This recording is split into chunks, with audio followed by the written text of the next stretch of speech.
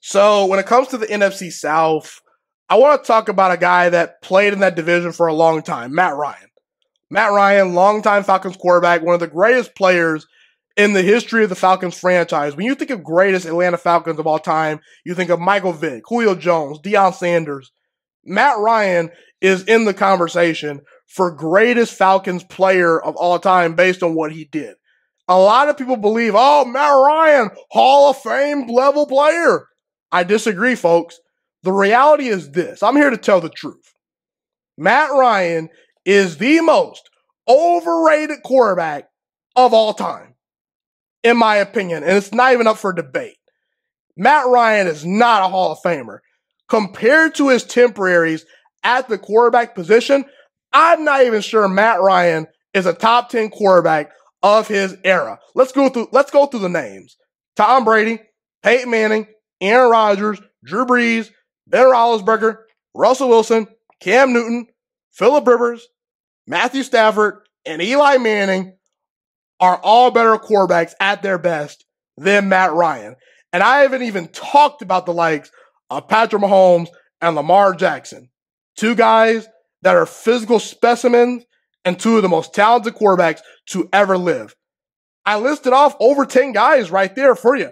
Matt Ryan's not a top 10 quarterback of his era. And I know what you're going to say. Oh, how can you say Matt Ryan is worse than Cam Newton and Phillip Rivers and Matthew Stafford? Let's talk about those guys, because those guys will probably be the most debated. Cam Newton at his best was a better quarterback than Matt Ryan. He may have not had as long of a prime as Matt Ryan, but to me, at Cam Newton's peak, he led a 15-1 Panthers team. He's arguably in the conversation for greatest rushing quarterback of all time. He had a much more talented arm. He carried much lesser pieces than Matt Ryan. Cam Newton is better. Phillip Rivers went to 8 Pro Bowls at one point. Matt Ryan's only been to 4. Phillip Rivers is a better quarterback. I've seen it with my own two eyes, people. Matthew Stafford, much more talented arm than Matt Ryan, and he won a Super Bowl. That's the difference, people, right there. When it comes to the Hall of Fame is reserved for the most talented players ever and the most accomplished players ever in the NFL. Matt Ryan in 15 seasons, what do we have? Obviously a very solid body of work and very good statistics, but we also have 9 years in which he missed the playoffs. Only 4 Pro Bowl appearances. Only 1 All-Pro selection. We can highlight that MVP season that he had, but to me, that year Aaron Rodgers should have won the NFL MVP. Aaron Rodgers led the NFL in touchdown passes that year, not Matt Ryan. And Aaron Rodgers had to carry the 32nd ranked defense in the entire NFL. And he won 10 games with that unit and led the NFL in touchdown passes. Matt Ryan only won 11 games during the regular season. So was the win-loss record really that much in Matt Ryan's favor to where we had to give him an MVP of over Aaron Rodgers? Aaron Rodgers was robbed of MVP in favor of Matt Ryan.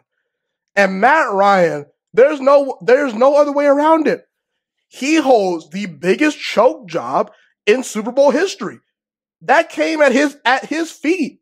A 28-3 lead was blown on Matt Ryan's watch when he was the quarterback. He had a terrible fumble in the second half that led to an easy Patriots touchdown. He was not moving the ball in the second half of that game. He holds responsibility for this. Sure, the defense holds some responsibility. Sure, the coaching staff holds some responsibility. But guess what, people? If anyone not named Matt Ryan probably would have blown that lead, they would be getting crushed.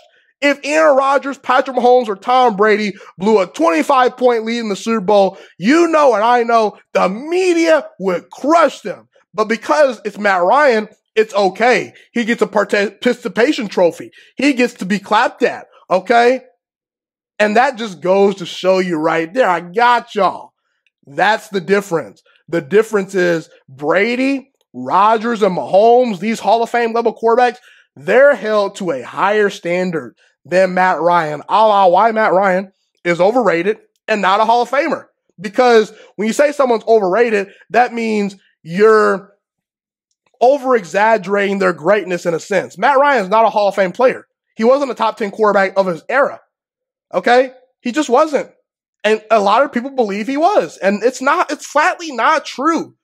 You mean to tell me someone is a Hall of Fame level player that owns the biggest choke job in NFL postseason history, has a below 500 playoff record, missed the playoffs 9 times in 15 years altogether, only made 4 Pro Bowls in 15 years, only had 1 All-Pro selection. And again, we already talked about his overrated MVP season, probably the most overrated MVP award ever given out.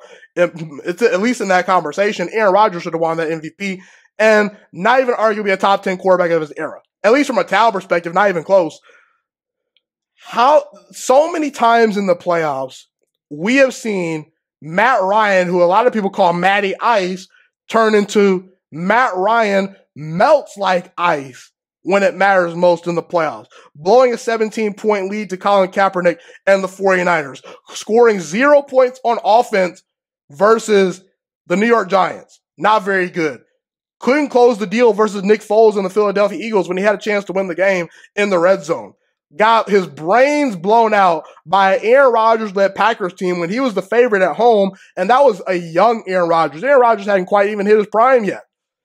So, to me, I gotta say, when I consider the most overrated quarterbacks of all time, I gotta say Matt Ryan's atop that list for all the reasons that I mentioned. Matt Ryan has been overrated by so many people. He's not a great playoff performer. I don't care about the statistics because statistics are misleading. If we want to just go off of stats, then let's just put Kirk Cousins and Dak Prescott in the Hall of Fame. They're not even close to the Hall of Fame. You know it and I know it. And Matt Ryan, he had a very good career. And if he would have won that Super Bowl, then I would consider potentially putting him in the Hall of Fame. But the thing is, that's the difference, people. We can't just give out participation trophies. I'm not going to do it with Matt Ryan. He's by far and away the most overrated quarterback of all time and one of the most overrated players in NFL history.